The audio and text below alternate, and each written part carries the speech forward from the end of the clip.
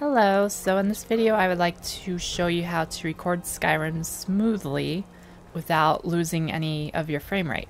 So basically not slowing the game down at all. So you're going to need two things. You'll need the recorder and a frame rate limiter. If you're wondering why you need to limit your frame rate, it's because basically if you don't limit it, then the game is going to take all your resources, all your CPU and all your video card, and then there's not going to be as much left for the recorder. So you want to give that headroom to the recorder to give a smooth recording. Okay, so the recorder you want is Bandicam. This is what I recommend. And it's not free, but you can try the trial out and see how it goes for you. And if you like it, you can buy it. And that's what I did. So you need Bandicam. Just go ahead and go to download. And then direct download. Or you can go to here if for whatever reason the direct download doesn't work. And the other thing you need is Dxtory, which is also a recorder, but we're not going to be using it as a recorder because it also has a frame rate limiter built into it. It has the feature. So that's what we're going to be using from Dxtory as our frame rate limiter. Okay, so before we start, I want to say, go ahead and on Bandicam click target and then make sure it says rectangle on a screen. Very important for this tutorial. And then you can go up to the top where the Bandicam, you can't see it on my video, but right above your little triangle, your rectangle, you should see like the little bar. So click the number on the top left. It should be like whatever X whatever. Click that and click find window. And then you just click on Skyrim and it'll put the thing over Skyrim like perfectly. And it's actually pretty important that you use find window because if you're recording thing, if the little rectangle is actually on the game itself, it creates a lot of lag. So you're going to make sure it's perfectly aligned. And sometimes what I have to do is click find window and do it a few times if it's lagging it. And then it'll finally, after a couple times, it'll get the perfect spot to where it doesn't lag. And by the way, you need Skyrim in windowed mode or else this just isn't going to work. Okay, so the first thing you want to do is open up Dxtory once you've got everything installed. And it's important that if you use Dxtory and Bandicam like I am, that you open Dxtory before Bandicam, because if you don't, like I'm currently doing actually because I have to record with Bandicam, but anyway, if you don't open it before Bandicam, it actually kind of gets confused. So you gotta make sure you do that. Okay, so you want to go to this tab, the advanced tab with the little motherboard looking green thing here. And basically what you do is you click on your game and then it shows a green number. Mine won't do it because I have Bandicam open and it's making it glitch. But yeah, let me actually redo this.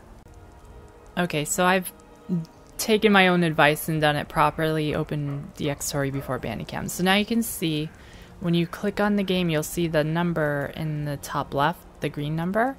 I'll move it around so you know what I'm talking about if you somehow don't know what I'm talking about. Anyway, that is your frame rate. And that is a indication that Dxtory is on your game or locked onto your game and it knows what you want. So what we want to do is once we have that green number, we want to check limit video FPS. And normally I would say limit it to half of your monitor's refresh rate, which is usually 30. But for Skyrim, we have to do a little bit of we have to change it a little bit because Skyrim has a bug where if you are at 30 FPS, or basically if you're under 32 FPS, the loading screens take forever. So we have to, unfortunately, have those 2 frames a second that are skippy. It's not really that noticeable. So go ahead and put 32 FPS, limit it. And while you're in game, you'll notice 32 FPS if your computer can handle it. And it should stay at that. Otherwise, if you aren't limiting it, it may go anywhere, 60. If you look at the sky, you know, it's not limited and it's kind of jerky. So I always recommend to limit your frame rate whenever you can. Not only when you're recording, but just anytime, just to save on heat, and I don't know. It's up to you. But so now you can see I'm moving and it should be a smooth recording at 32 FPS. Although on Bandicam I have it set to 30 FPS. So I'll go over Bandicam settings very soon. But I want to show you the effect that a frame rate limiter has on the recording. So now I'm going to unlimit the frame rate, basically like not having Dxtory open, and this is how it records. It should be a bit skippier. I'm not sure if it's going to be, but I'm going to assume it is. Especially when your video card starts getting overworked, that's when it really becomes a problem. Like when your mouse delays, when you move the mouse and then it takes a second to move, stuff like that. That makes Bandicam really struggle. So we want to limit it.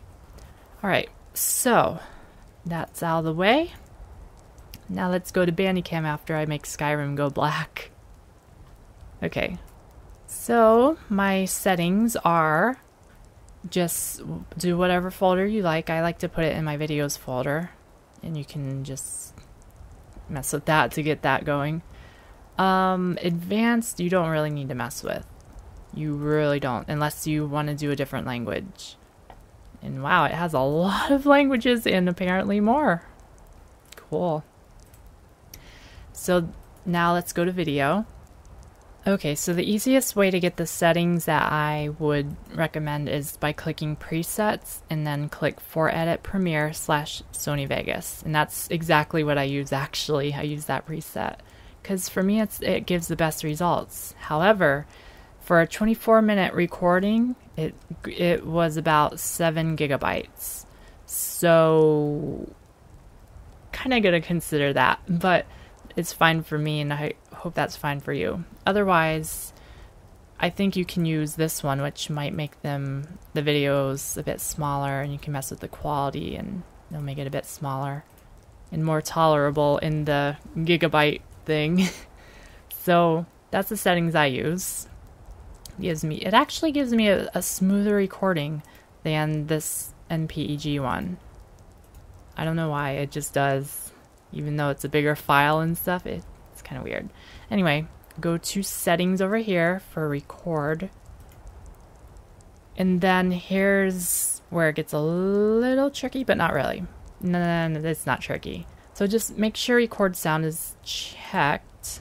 And then if you want to record your microphone and the game, I recommend, if you have Windows 7, to put one of these, either primary or secondary, put one of them on Windows 7 Sound, and put your other one on microphone. Or mine's kind of microphone then. Don't ask why. But yeah, so do that.